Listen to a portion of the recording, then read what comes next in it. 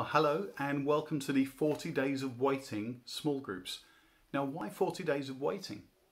You know, in past years we've had 40 days of grace and 40 days of prayer and 40 days in the Word, and these all feel like really positive things. Whereas waiting is more of a negative. And the reason we wanted to do that this year is just to recognise the reality of the situation we're in. You know, we didn't just want to be as though this virus crisis isn't continuing, just overlook it and be in any kind of unreality, but recognise that all of our lives at the moment are on hold. In our house, for example, Jono was expecting to go to university this year, our youngest son. He can't do that now, so that's on hold. And there's this tension and suspension of all of our lives. All our plans have had to change, and who enjoys that? Well, we don't. When we make plans, it's really disruptive for us, for those to change.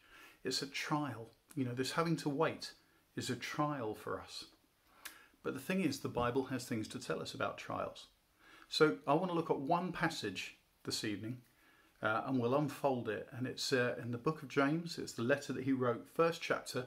And apart from verse 1, where he basically just says hello, this is the first thing he says. So I guess what he considered the most important part of his message. Here's what he says. Dear brothers and sisters, when troubles of any kind come your way, consider it an opportunity for great joy. For you know that when your faith is tested, your endurance has a chance to grow. So let it grow. For when your endurance is fully developed, you will be mature and complete, needing nothing.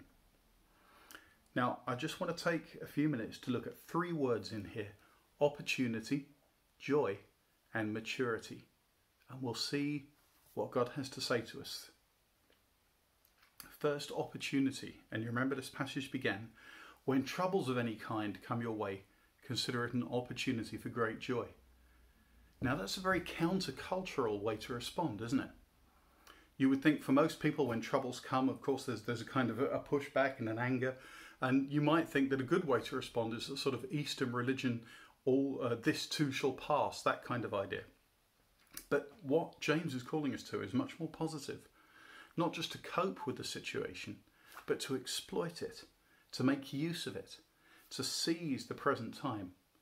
You know, when we talk about waiting, it isn't just a matter of sit and do nothing until whatever it is comes about.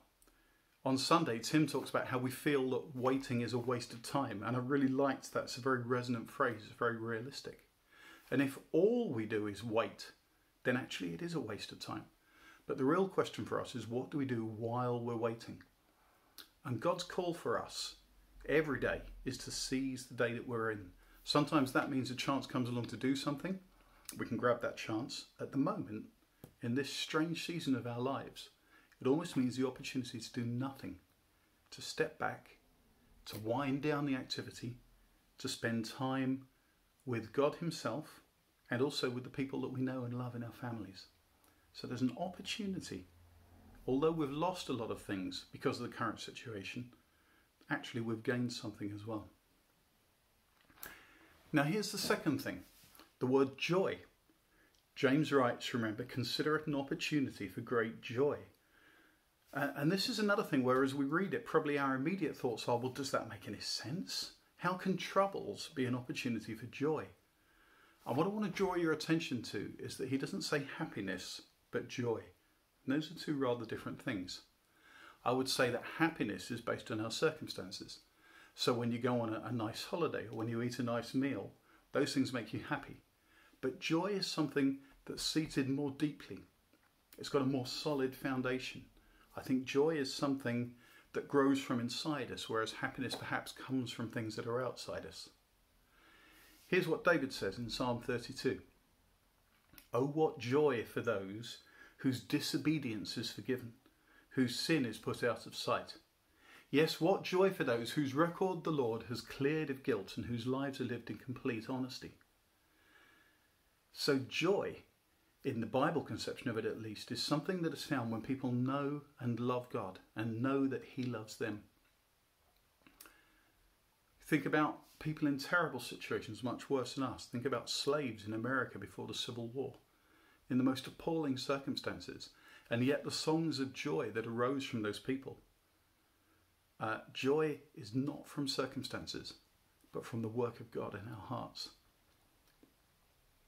And the third and last word that I want to look at is maturity. Do you remember at the end of that passage in James, he says, when your endurance is fully developed, you will be mature and complete, needing nothing. Now, why is that such a big deal? Why do we care so much about being mature? Why is that such an important goal? Well, I just want to read you a very short passage from Paul's letter to the Ephesians, describing what that's like. He says, we will be mature in the Lord, measuring up to the full and complete standard of Christ. Then we will no longer be immature like children. We won't be tossed and blown about by every wind of new teaching. We will not be influenced when people try to trick us with lies so clever they sound like the truth. Now, maturity in this passage is two things at least. One of them is stability, that we're not just knocked off course every time something goes wrong. It's developing a robustness. But it's more than that, isn't it? Because Paul talks about the full and complete standard of Christ. Now again, what this is about is knowing God.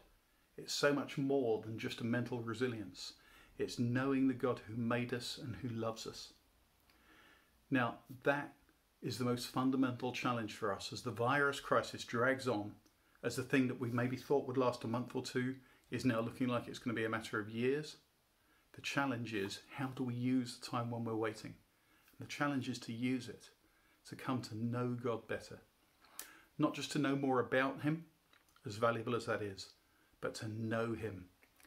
And that's the challenge in these 40 days of waiting, and in as many more months of waiting as there may end up being, to know him.